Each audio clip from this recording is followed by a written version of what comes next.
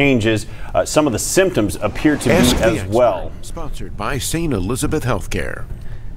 Medical reporter Liz Bonus is in with that angle. And what are we learning about these symptoms, Liz, in those who are vaccinated versus those who are not? This is very interesting. The symptoms may be different, but experts at St. Elizabeth Healthcare tell us we're still learning new information about this every day. And because of that, testing is still critical to finding the right result. That testing, the only way to know right now for sure if you have the COVID-19 virus, because we are in a season where there are other viruses going around too. So it's always going to be a little confusing what someone is having and not having.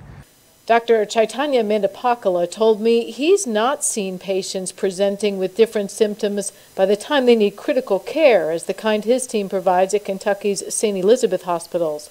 He does, however, see fewer fully vaccinated patients get severe symptoms, even though there are reports of breakthrough cases.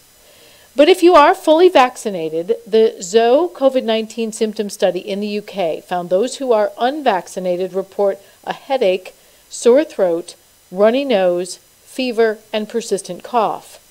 Those who are fully vaccinated report a headache, runny nose, sneezing, sore throat, and loss of smell. These last for a shorter time in the fully vaccinated. But even if the initial symptoms change, Dr. Chai's advice does not. We all have to be vigilant about what symptoms someone has and test depending on what the concern is.